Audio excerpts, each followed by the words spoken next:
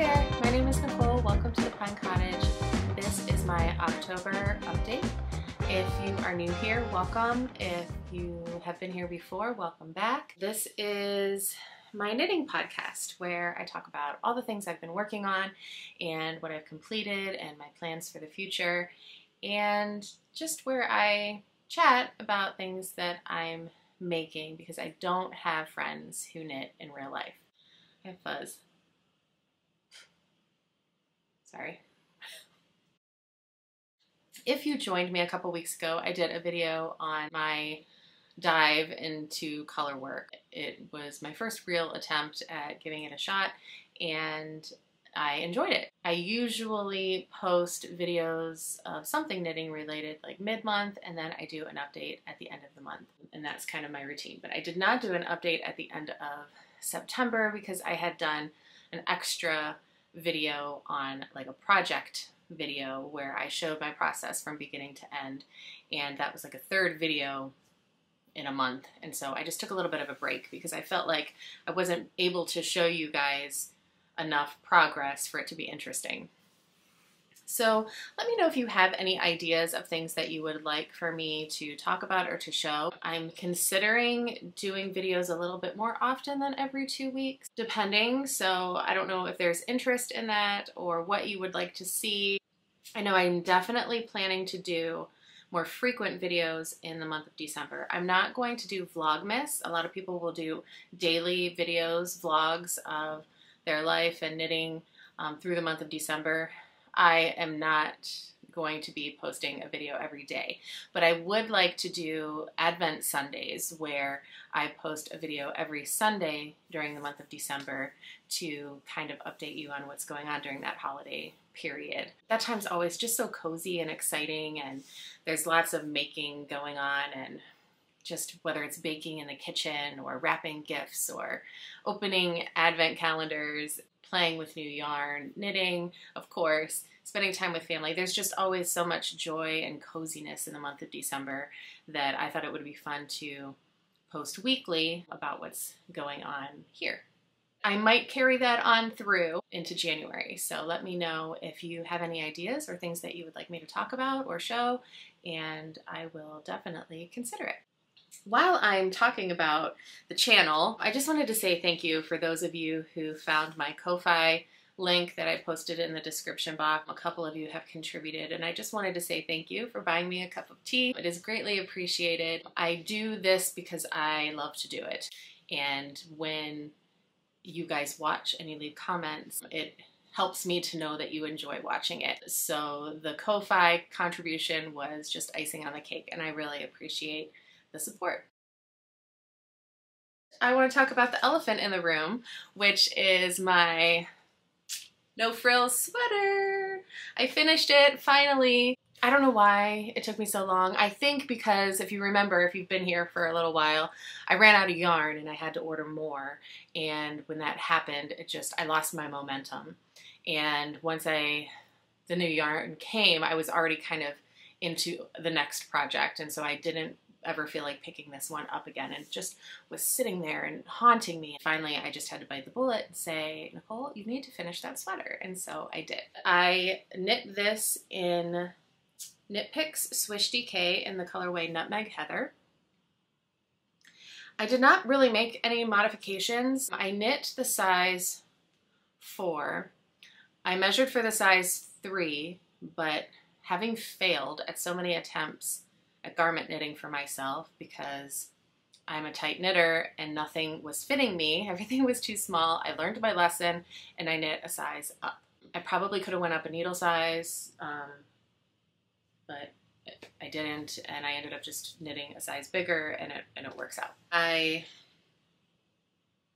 did add on the sleeves, it tells you to do, a certain number of decreases and then to start your ribbing, and it wasn't long enough for my arms.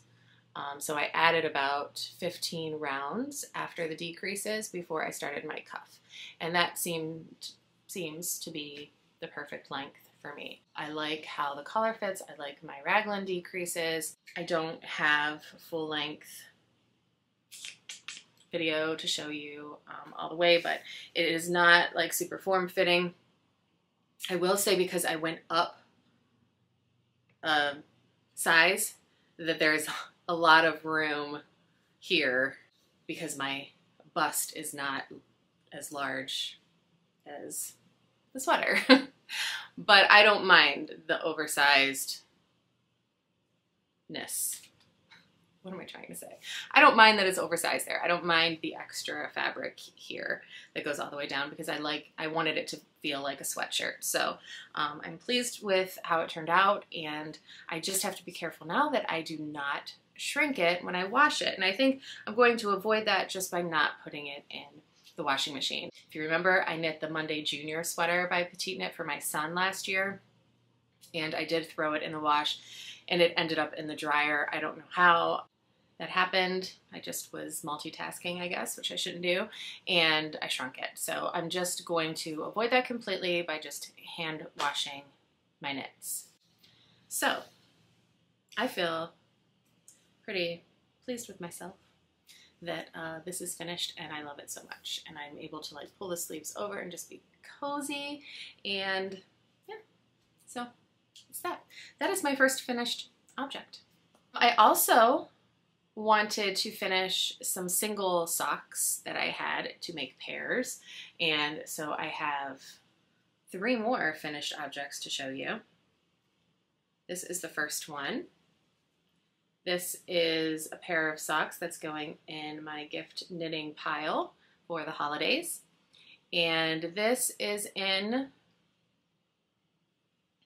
Q Loco yarn. Emerald Fields is the main colorway here, and the contrasting color is ochre. And somebody asked me again what my sock recipe is, and it pretty much stays the same, but if you want details about that, you can watch the sock pattern video that I posted. I talk a lot about my recipe, but pretty much I have, you know, a certain number that I like to do for the leg, cuff. I always do a slip stitch, heel flap, and gusset. That's just what I prefer. Your foot is going to depend on the size of the foot that you're knitting for. And then I just do a normal decrease, and then I Kitchener the toe. So, you know, it's all personal preference when it comes to how long you like your cuff or your leg. And when I'm knitting for myself, I prefer a 20 round cuff and like a 70 to a 75 round leg. So that's all I know. And then these ends are not woven in, so I'm just gonna tuck them in, pretend like you don't see them, because this is another pair of socks that's gonna go into my gifting drawer. And this is a sock set by Farmer's Daughter Fibers. It was one of the months for the Sock Squad subscription, and I don't remember the name of the colorway, but they're very cute. I decided to just do contrasting cuffs and toes, and it's another pair done. And again, just a plain sock. I didn't do a pattern or anything, I just did a plain sock.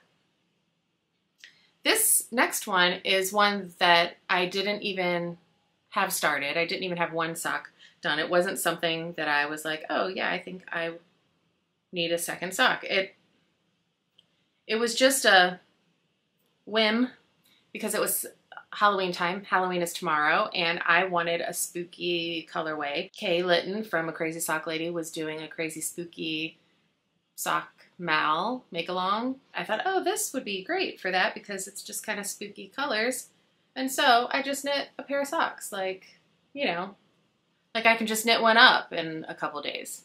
That's totally not me, but I did this in about a week and surprised myself. Not like I didn't have other things that I was supposed to be knitting, but I just felt like knitting it, so I did. And isn't that what knitting is really about anyway? Just knitting what makes you happy. So I did, and these are also going to go in my sock gifting drawer. So I now have, I believe, 1, 2, 3, 4, 5 pairs of socks to gift. I have several more to make.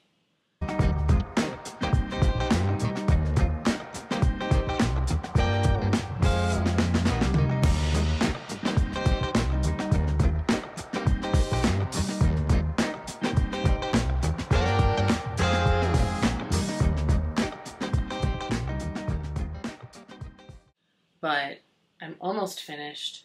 So tomorrow's Halloween. November 1st is my dad's 70th birthday, and I make him a pair of socks every year. And this is his birthday sock this year. So this is my first whip. I'm planning to finish this sock tonight. So those will be his birthday socks. And this yarn is, well, the contrasting cuffs, heels, and toes are Patons Croy in the colorway Gentry. And this is a self-striping yarn here by Knitterly Things. I purchased this at the Great Lakes Fiber Festival here in Ohio this year in May. And I don't remember what the colorway name is, but I saw it and I fell in love with it. So these are his birthday socks this year. The only other whip that I have going is the scarf, the garter stitch scarf that I started, that I will also be giving as a gift this season. And this is in Lion Brand Wool Ease. And this is the colorway Wheat. And it has little flecks of brown and black in it. And so it's knitting up to look like this. And I'll show you kind of how far down I've gotten. Quite a ways. I need to knit 50 to 60 inches. I was just going to make it a normal scarf that you can just wrap around. However, Francesca from an Italian knitter, I love her, she released this pattern. It is a free pattern called an Italian Autumn Cowl, and I love it. And I'm actually going to knit one of those after I'm finished with this, but the reason I bring it up is because it's very similar to what I'm doing, but it has yarn overs for the little holes. So then at the end, she seams it together to make it a cowl. So I'm just going to follow her instructions on how she seamed her pattern together at the end to do the same thing for this, to make this a cowl, because I think that will be nice. And then when I'm done with this, I just hit myself in the nose with my needle. When I'm done with this one, I think I am going to start her pattern, because I want to make that cowl. And I have not decided yet if it's going to be for me or if I'm going to give it as a gift. Probably should give it as a gift, but I might just keep it. So we'll see, because I have some yarn in my stash that is kind of a natural color like this, but it is acrylic cotton blend. So I know it won't itch my neck, and I don't plan on using it for a sweater. So I think it will be nice for a cowl. And it'll be machine washable if I do give it as a gift, which I think people appreciate. I usually only give like wool hand wash things to certain people that I know won't mind hand washing them, like my mom, and my mom. I want during the month of November to start on that Felix sweater I talked about making, and that is going to be in this Knit Picks City Tweed, and this is the colorway Blue Blood. And so in the month of November, I'm going to be making a Felix pullover out of this. It's pretty. I love tweed. I love the little flecks. And there's blacks and browns and creams in this, so it can go with a lot of things. November is going to look like a Felix and some more socks, in case you're wondering.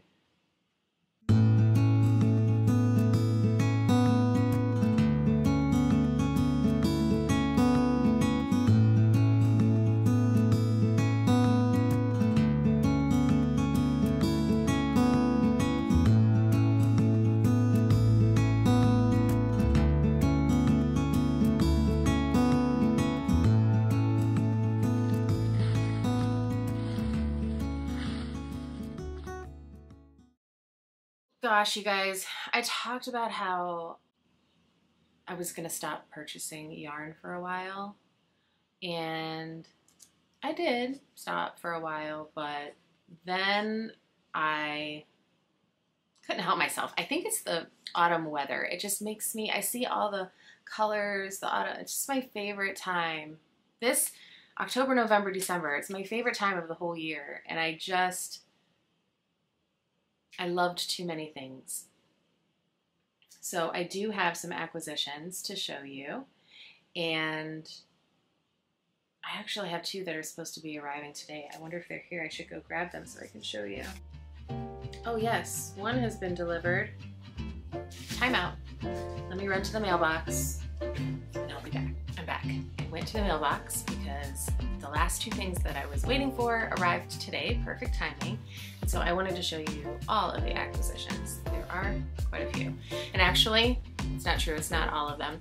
I did order a project bag that will be coming, so I'll have to show you in November. Okay, so the first thing that I wanted to show is 3 skeins of hand-dyed yarn by Josh at Red Stag Fibre. He contacted me and asked if he could bless me with some yarn, and I said, wow, absolutely, thank you so much. I would love to try your yarn because I had never tried it before.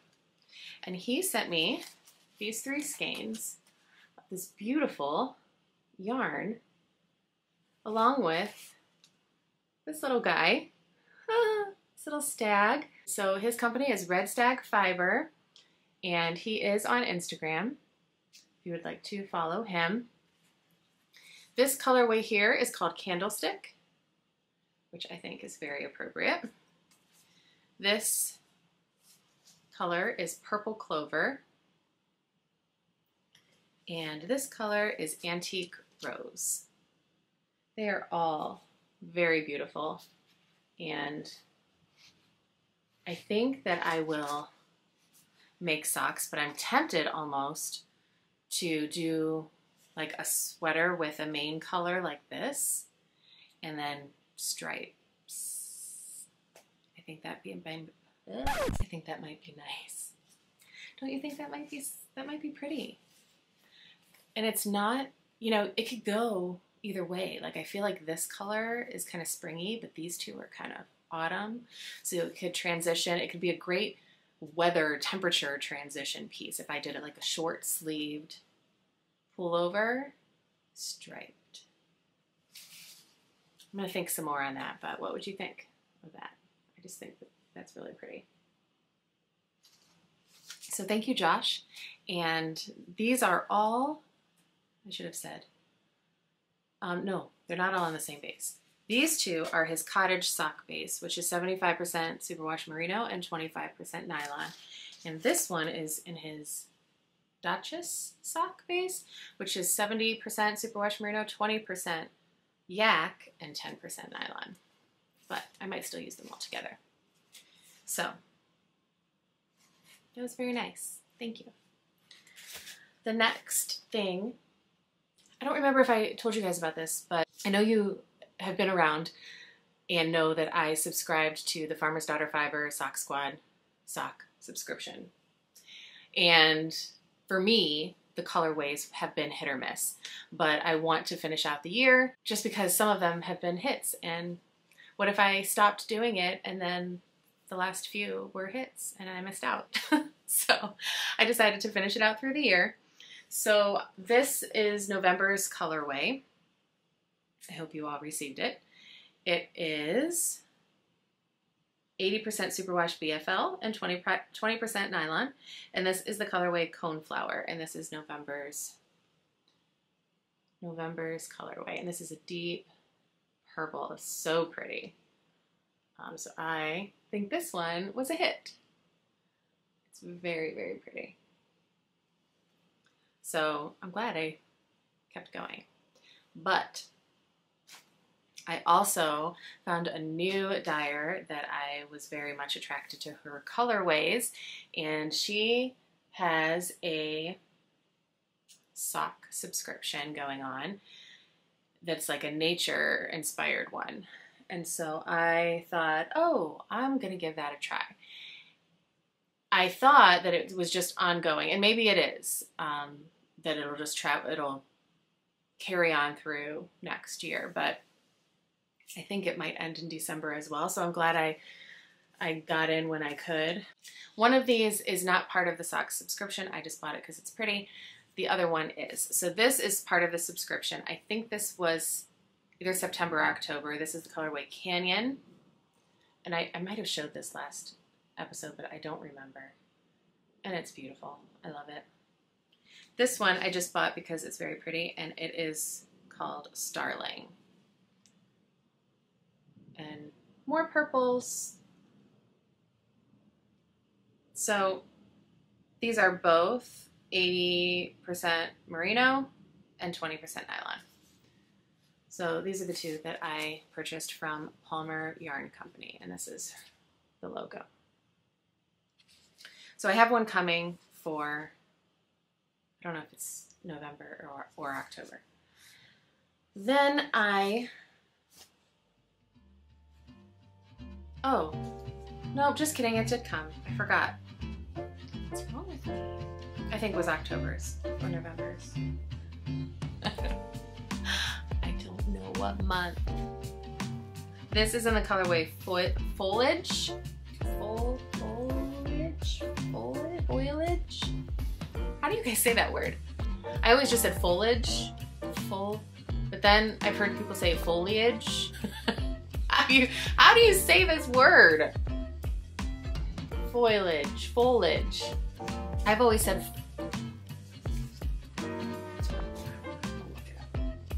How do you pronounce this word? Foliage. Foliage. I was right.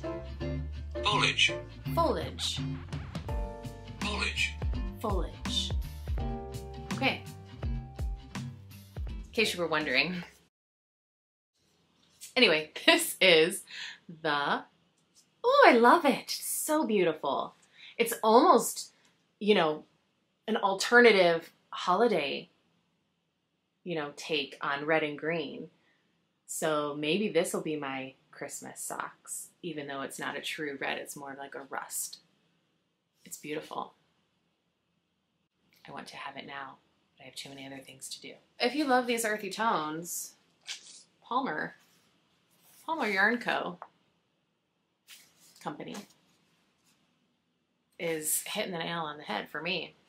Then, gosh, my favorite, Kayla, who I also did order her Advent this year again from the Naughty Pine.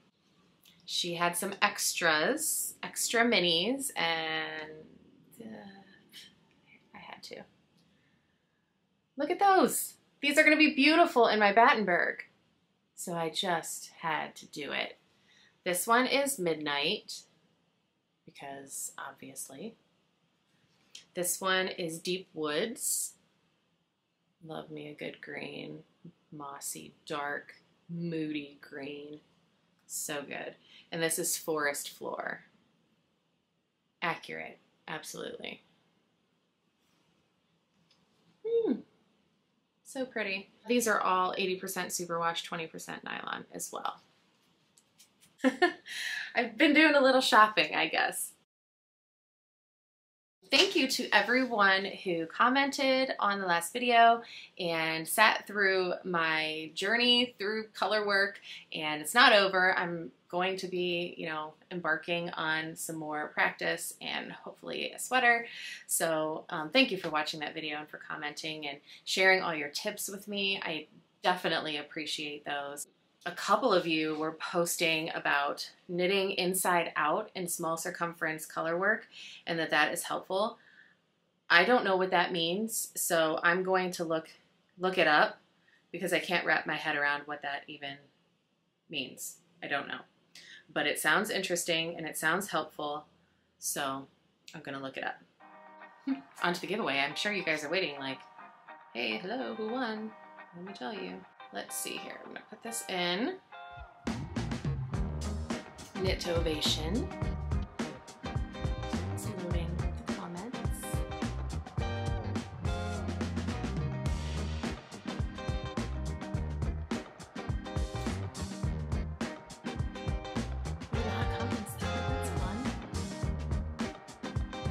Okay, the winner, Norma Glasscock. If you are her, that's your name, then please email me at pinecottageknits@gmail.com and send me your mailing address, and I will mail your book, Knitovation, out to you. I hope you love it because it's pretty great. I hope that you will meet me here in a couple weeks so I can talk more. Thank you for joining me, you guys. I really appreciate it. If you have not subscribed, please consider doing so. Really helps out my channel. Hit that little like button and come back to see me. I love chatting with you and showing you all my makes, and I hope to see you very soon. Bye.